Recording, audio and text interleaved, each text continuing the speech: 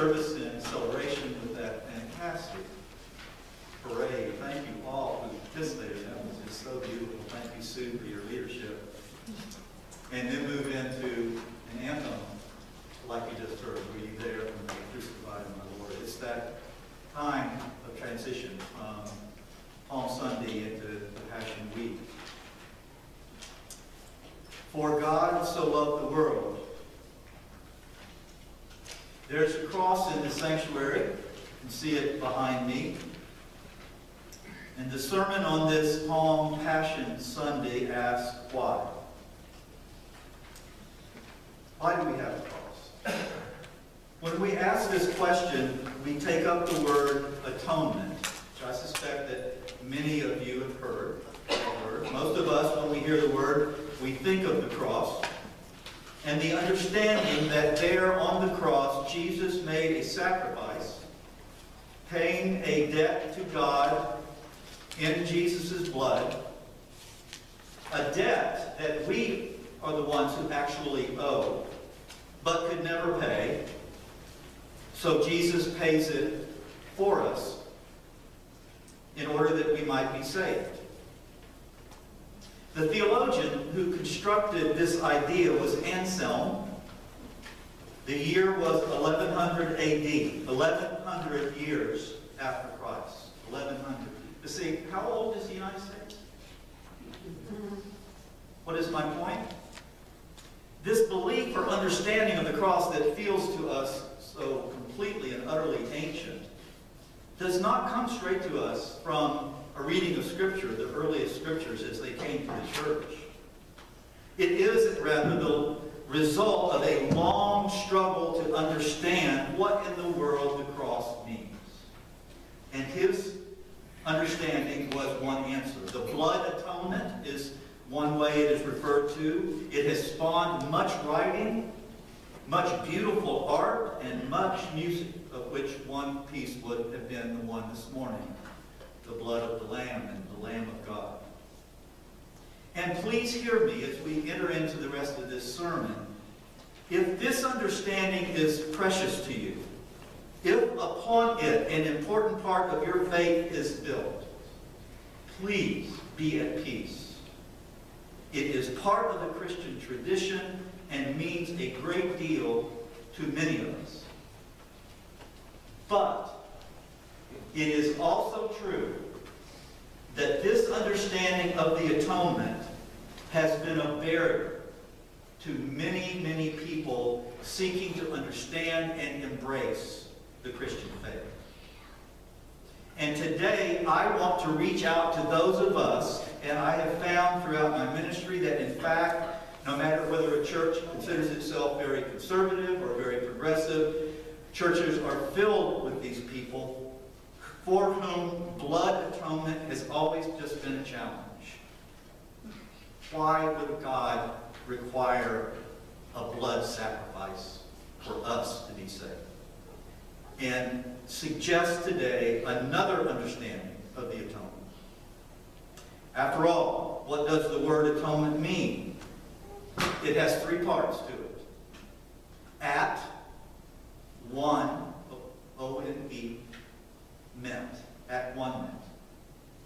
The word has to do with making one, with unifying, bringing together. And in 1200 AD, 100 years after Anselm, there was another theologian, Abelard, who presented another understanding of the cross and atonement. It held that Jesus' courage and love for us shown on the cross convinced us, persuaded us to give our life to Jesus, to follow him in life and death. This theory came to be called the moral influence or moral persuasion understanding of atonement. So today, as we move from the pageantry and parade of Palm Sunday into the gathering gloom of the coming Good Friday, we sing of the cross with one understanding of atonement in the anthem, and we preach with the other. And it is my hope that for all of us, those troubled by the image of God requiring a blood sacrifice, and those of us who are not, that the story I tell you at the end of the sermon will move in all of us the opening of our heart to give our life anew to Christ and to follow Him. I'm preaching from a scripture that will be familiar to everyone in the sanctuary, I believe. If I speak in the language of mortals and of angels, but do not have love, I am a noisy gong or a clanging cymbal. And if I have prophetic powers and understand all mystery and knowledge, and if I have faith as to remove mountains, but do not have love, I am nothing. Love is patient. Love is kind. Love bears all things, hopes all things, endures all things. For now we see in a mirror dimly, but then we will see face to face. Now I know only in part. Then I will know fully, even as I have been fully known. So faith, hope, love abide, these three. But the greatest of these is love. Let us pray. Holy One, be with your servants now and your servant, that the words that are heard and spoken would be found well-pleasing in your sight, you who are our rock, our strength, and our place. Amen. A good friend of mine, faced with the prospect, the challenge of preaching on 1 Corinthians 13, wrote, "If a dog could speak, it would be bone. When the homeless mother whimpers, it is home. If a trout could talk, it would be streams. When our souls murmur, it is dreams. If peace could pray, it would be dove. And when a preacher cries, it is love." Okay, so my friend isn't the best of poets. But there's truth there. Love. Wow. What a word, love. In the English language, we're really hamstrung because we only have one word, just that one word that has come to mean a variety of things, none of which are what Paul was talking about, what Jesus was talking about when he said, "For God so loved the world." The two young people are out on their first date. They've had a great time, they went to a movie, they've had dinner, and now they find themselves alone. And they begin to hug and kiss. Suddenly, one is aware that her date has more on the mind than hugging and kissing. She stops it. "What's the matter?" he says. "I don't want to," she says. "I don't know you yet, and I'm not comfortable." "Oh, baby, that doesn't matter. Don't you know I love you?" And our compassion goes out to both of them, to all of us, caught as we are in a culture that has made this beautiful and intimate human connection of sex into a commodity to sell things and a utensil of momentary gratification unmoored from relationship and trust.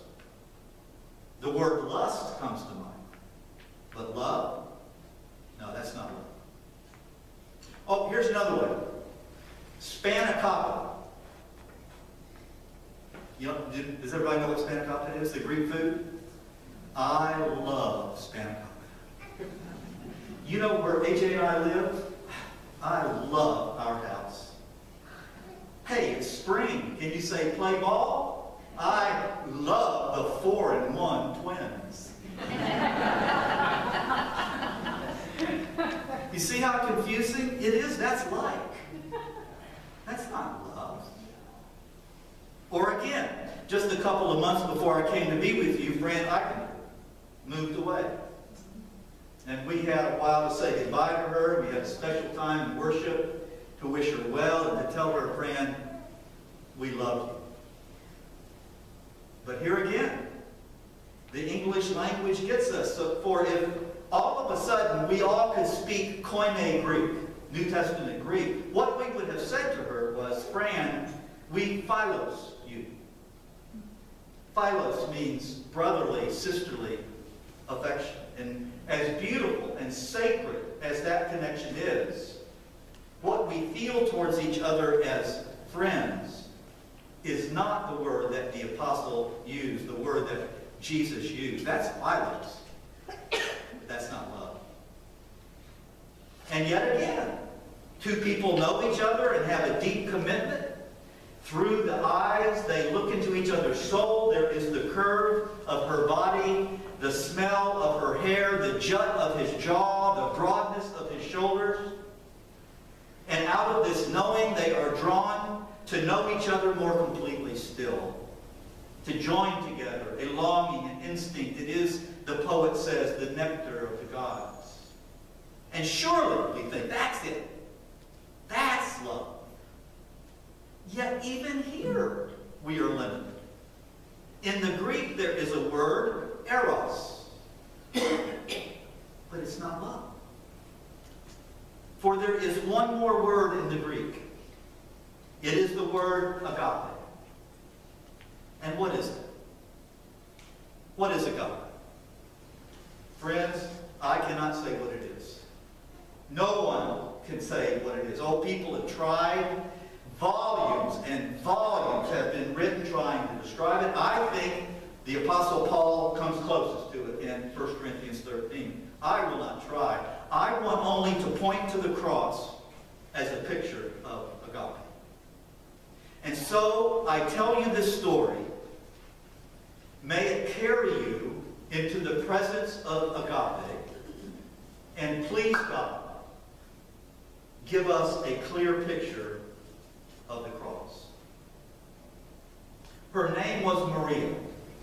She was undocumented from Central America and found her way into the southwest United States doing migrant work. Maria had 3 children, an infant, a 2-year-old, and Enrique, her 4-year-old. She was by herself. Her husband had been deported. Maria and her children were living in illegal housing, an old 2-story, long abandoned farm building that had been condemned, partly because of the rocks and canyons that made it so vulnerable to flash floods. Maria, one of the shadow people that we read and hear so much about. There was no power in this home, of course, living with kerosene camp stoves and heaters.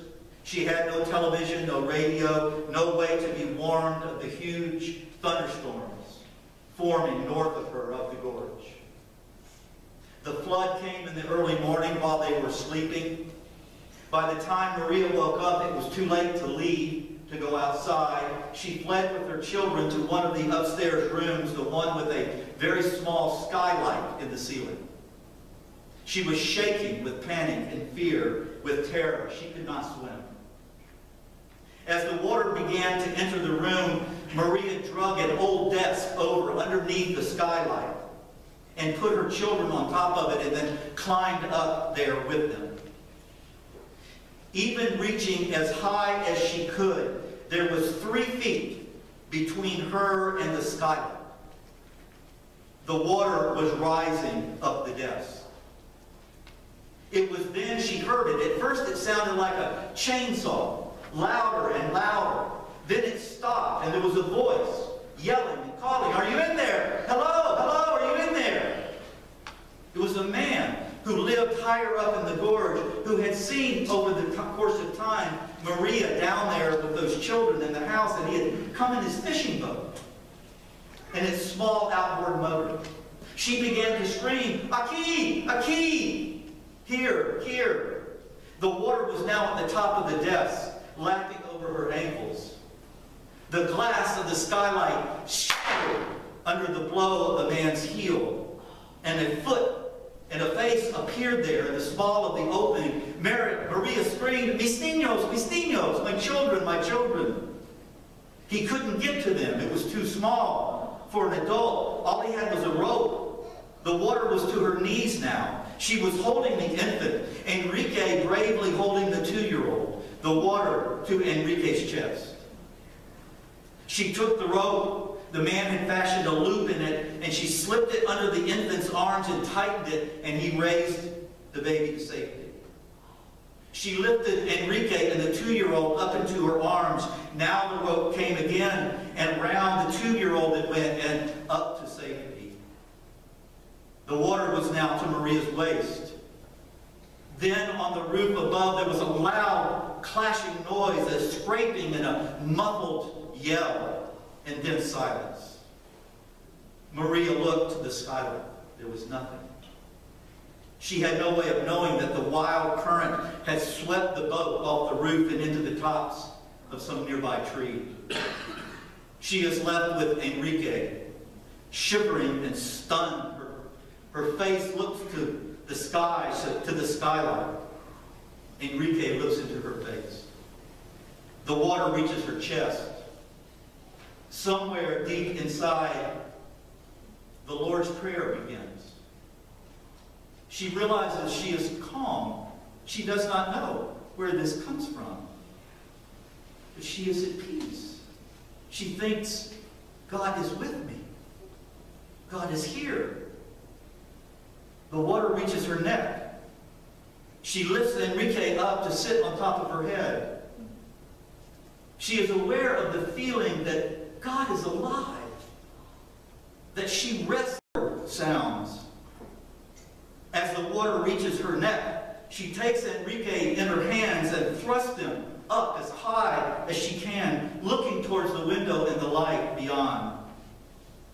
For as long as she can, she holds him there with all of her strength, till the water is over her mouth, over her nose, over her eyes, until finally the water comes rushing into her lungs. And as she dies, the neighbor above, who has fought his way back, leans down into the room as far as he can and drops the loop over Enrique and lifts him to safety. This, then, is love.